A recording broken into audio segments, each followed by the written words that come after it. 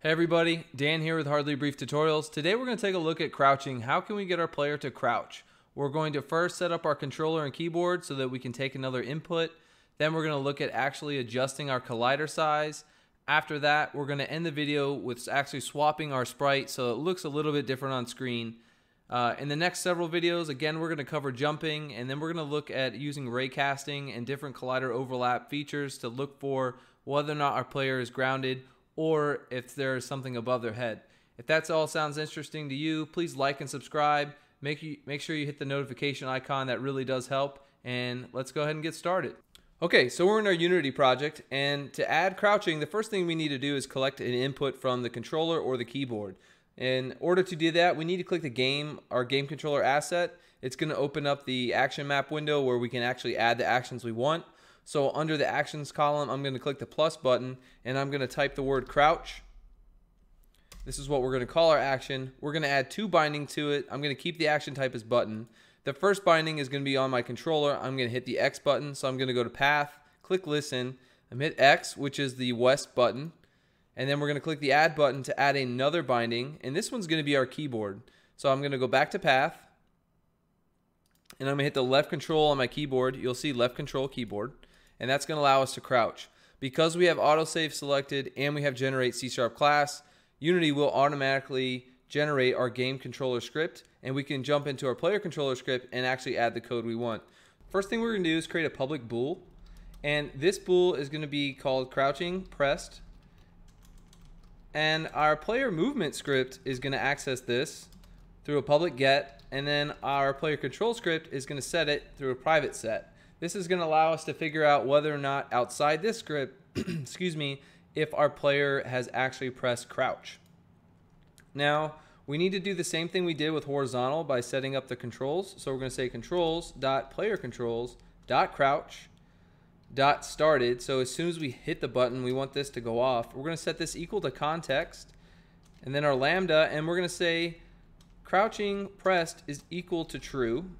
I'm going to highlight this entire line. I'm holding shift and control and then using the arrow keys. Control C to copy, and then control V to paste. I'm going to change crouching press to false and change started to canceled. So as soon as we let the button up, we're no longer crouching, or excuse me, we're no longer pressing crouching, so we want to set that equal to false. And then we can now access this variable in player movement. There's another way to do this, and this might be a better way going forward so that we can add like expanded functionality if we need to, and that's by actually creating a method that is called instead of just actively setting the variable.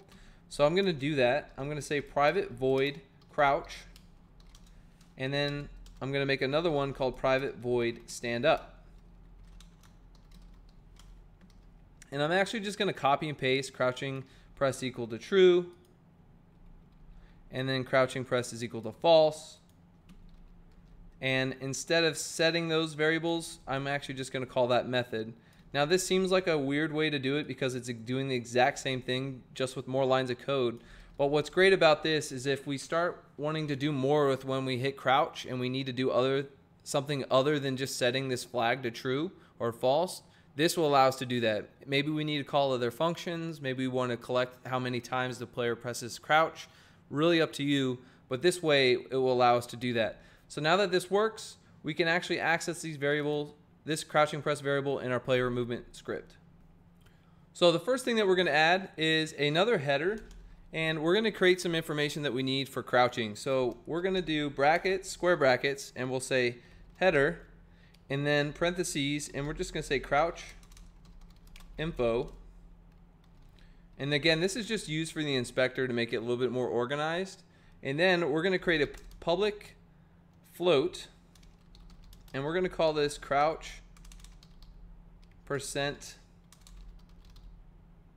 of height. And let me capitalize that O. And this value is going to be used to adjust the percentage of change you want with the Y, with the height of the collider. So if our collider is 1 unit and we want half of it, we would just do 0.5f, and then you hit our semicolon. This will allow you to adjust that. So if you're trying to fine tune your sprite and you really want it to be 0.51, 5.2, 70%. It's really up to you, but this allows you to adjust that. And then we're going to create a public bool.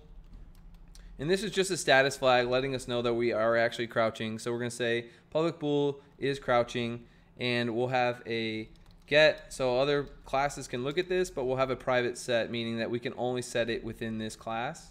And then we need a bunch of private variables. So we need private vector2s, and this is going to allow us to cache our player collider size when we start, so our standing size and then our crouching size. So we're going to say private vector2 stand collider size.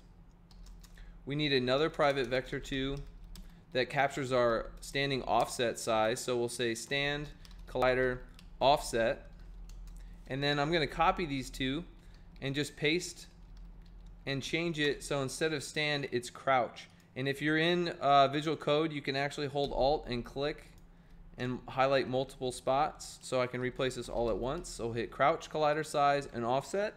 And then that should be it that we need to get crouching working for now. So once we have these variables, let's go down to our wake method, and we need to actually do the math to figure out what these offsets and collider sizes are. So standing is pretty simple. We're going to say stand collider size is going to be equal to our player collider dot size, which we capture here, and then we're going to come in and say our offset is going to be equal to our player collider dot offset. Now to calculate our crouch, a little bit more in depth, but not that complicated. So we're going to say crouch collider size is equal to a new vector2. And for crouching, the only thing I want to adjust is my player height. If you want to adjust the player's width as well, you can do that. But in my case, I'm not. So I'm just going to say stand collider size dot x. So because I'm going to keep that the same, I'm only going to adjust our stand collider size dot y. And I'm actually going to multiply this value by the height percent. So we're going to say crouch height percent of height. And this is going to give us the adjusted height, collider height, when we hit the crouch button. And we need to do the same thing for our offset. So I'm going to just highlight that, go up here, double click crouch collider offset, double click offset size, and replace it. And everything in here, we need to actually say collider offset, and we should be good to go. So now that when we hit the crouch button, we're going to use these values, the crouch collider size and offset, to adjust our player's height. And in order to do that, it's pretty simple. So what we're going to do is below our fix update, we're going to create a private void method called crouch. And in this, the first thing that we want to do is probably set our player crouching to true.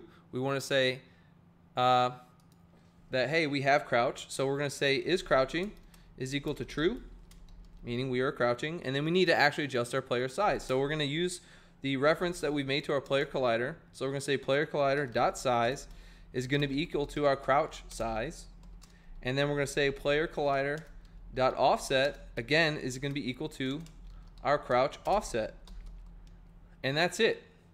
There's one problem though. This method won't ever get called because we're not calling it anywhere. And we need to add that to our fixed update. So I'm actually going to highlight this and copy and paste, Control C, and we're going to paste it right below our velocity X. So now we have another issue. Our fixed update is going to run multiple times a frame, and we're just going to constantly call crouch. So we're going to be constantly in the crouch method. Is crouching, it's always going to be true. So what we need to do is actually look for that crouch pressed variable that we created in the player controls script. So we're going to say if player controls dot crouching pressed, if that's true, then we want to go ahead and do this. If it's false, we don't want to do this. But that brings up another problem. We need to be able to figure out if our player has not, or what happens when the crouching press is false. We need to actually create another method called stand up. So we'll say private void stand up, and I'm going to copy all that what we just wrote and paste it and add an exclamation point in front of players control dot crouching pressed. So this just says excuse me, if that's false, then we want to set is crouching to false, so we know we're standing now. And then player collider size and offset is going to be the stand offset and size that we cached earlier, or calculated earlier in the awake method. Okay, so now that's it. Our player is going to crouch. We actually need to add our stand up method above our crouch method in the fixed update. So we're constantly running these checks all the time. And if we have everything set up correctly, which I think we do, we should be able to go into Unity and we can see our player crouch. Now there's not going to be a visual difference on screen, but we can go to scene mode and actually check out what our collider is doing. But let's press play. In our scene view on the right, if I hit the control button, you should be able to see. Let me turn the controller on. If I hit the X button for our crouch, you should see our player's collider, this green outline, actually goes to the halfway point of our full standing collider. And again, if I use our keyboard or left control, I'm hitting the keyboard now, it goes down. I release it, it goes up. And this is allowing us and showing us that our player's collider, which is going to detect collisions, is lowering and getting smaller. And what's cool about the variable that we set up, that % height, is let's say you don't want your player to crouch that much. You can put it at 75% or 0.75, go back and press play. Again, I'll hit the crouch button. You can see that it actually is not crouching nearly as much.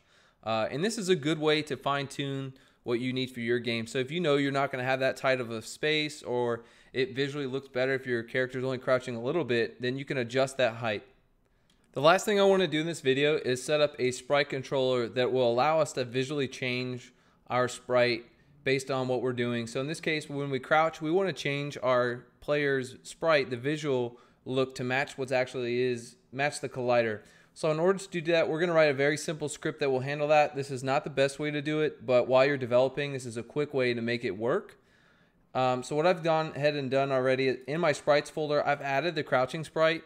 And what's really important about when you import your sprite in is you need to make sure the pivot is set to bottom and not center. So again, you can click just bottom and then click apply. It will apply that. We did that for our player standing sprite in the last video. Make sure you do that for this sprite.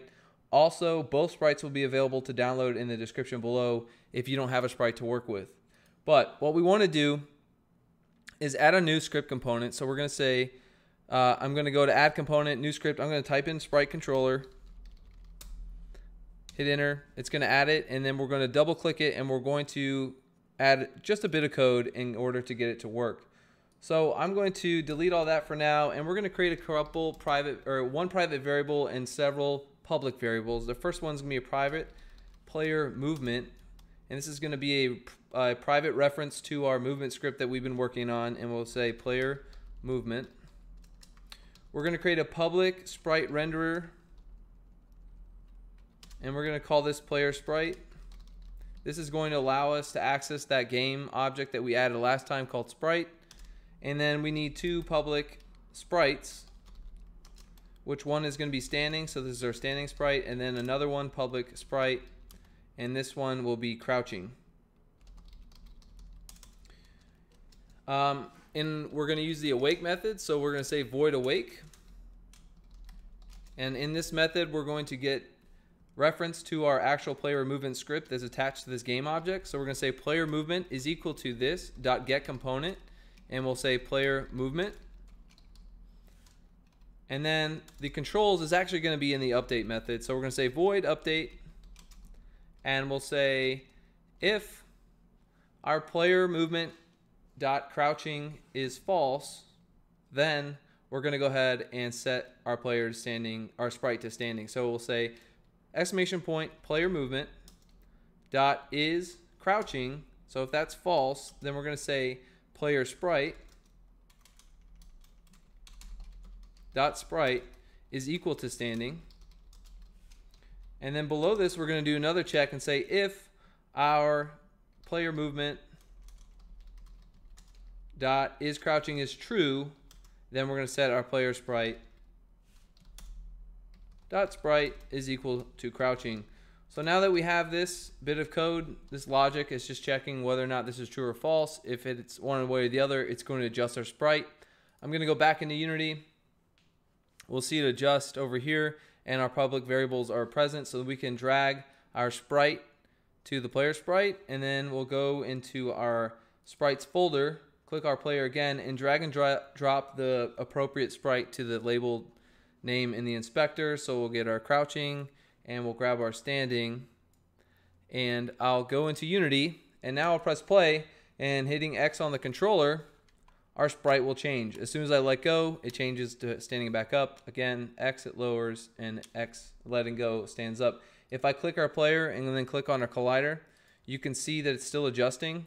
So obviously this collider doesn't perfectly fit my sprite, but it's easy to adjust. So I can press play again to pause it, scroll down and change this instead of 0.5 to maybe 0.54. Press play, hit crouch, and now it's a bit closer to the size of my sprite. And that's what's so great about that adjustment. If you have a larger sprite or even smaller sprite, you can use that percent change to fine-tune the exact size of your crouching collider. So this is the basics of crouching. There's several things that we're not doing that we're going to explore in the next video. We're not checking to see if anything's above our head, and we're also not checking to see if there's anything below us. But I want to first cover jumping, and then we're going to actually go into figuring out whether or not our character is grounded or if there's another thing above our head. If you guys like the video, please like and subscribe. Please share it. If you haven't done so already, hit the notification button to sign up for notifications for when I release a new video. Hopefully you enjoyed it. Leave some comments down below, and I'll talk to you guys next time.